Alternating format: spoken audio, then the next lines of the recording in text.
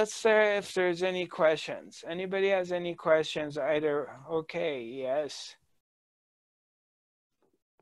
Hi, Hey Zuzu. again. You go Hi. by? Are you going by Zuzu? Susanna. Susanna. It was very short to write.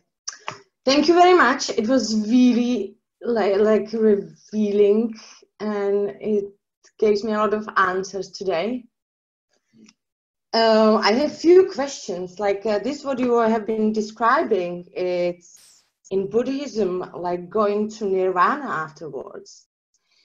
And I want to know, not know, but what is your thoughts on it? It's just comparable, this 5D and nirvana, because it can take the connection like the whole life to get to know the real me.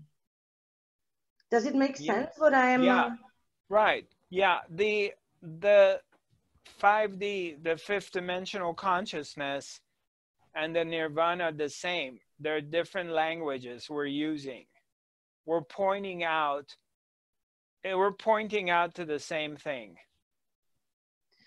Sure. So it can take like more years or more time to get to know my real me.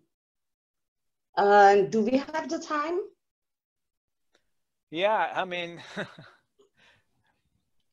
you do, because what happens is when this activation happens and the desire gets really strong and your attention starts to go towards the heart of awareness, okay? You have to understand that also the force of love, that which has created you, is completely in alignment and is pulling you back in. So time, space, it stops, because this is beyond time. The mind can't understand it, Susanna. The mind doesn't understand the way of the heart. I was struggling to really get to know me, like in the real way. And everything that I have seen in my visions was a fire. Only fire. Well, and smoke. First was the smoke, now it's a fire. Okay. And I don't know if it's just like my ego playing around, the mind is playing around because it's trying to distracting you, of course. So how real is this? How I trusting myself? Like. So what do you mean fire, you know? When I'm focusing inwards, right, on me in meditation. Right. So first was everywhere was a smoke around me. It was like 3 weeks ago and 14 days ago was smoke around me. It's a vision probably, only my mind. I don't know what is that. Now it's coming to that point that I see a fire all over me. Okay. All over. And then when I try to just examine that, so I'm engaging with my mind, don't I? Does it make sense to you what I'm saying? Yeah, exactly. Okay. So let me put it this way. Who is the one to whom do these images appear? Who sees them? Cannot identify that it's me. You're the one who sees these images, correct? Yeah. They appear to you. And then what happens to them after? They disappear.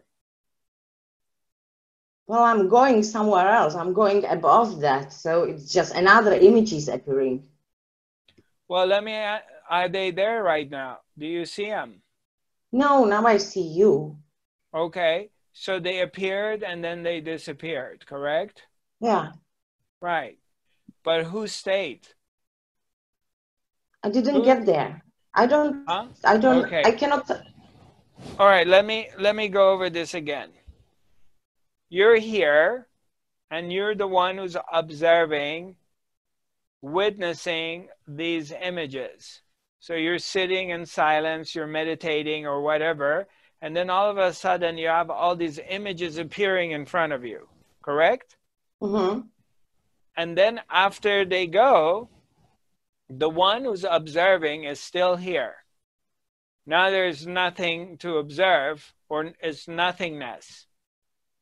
Then you come and you're looking at me and we're talking.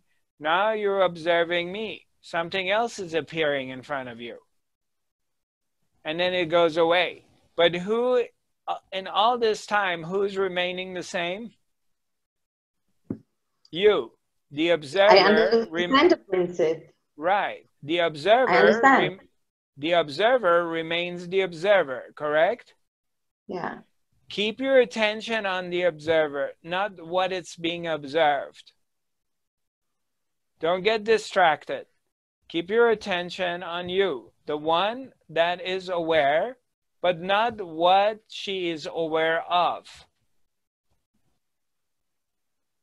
If you put your attention on what arises and goes, then you're engaged with the world. Because again, you're engaged with what comes and goes. If you don't pay attention to that and don't give it any importance and bring your attention to you, the one who's aware, the one who's observing, not what is being observed, then this one doesn't come and go. It's always the same. Keep your attention, keep your focused on that one. Stay still. Okay. Yeah.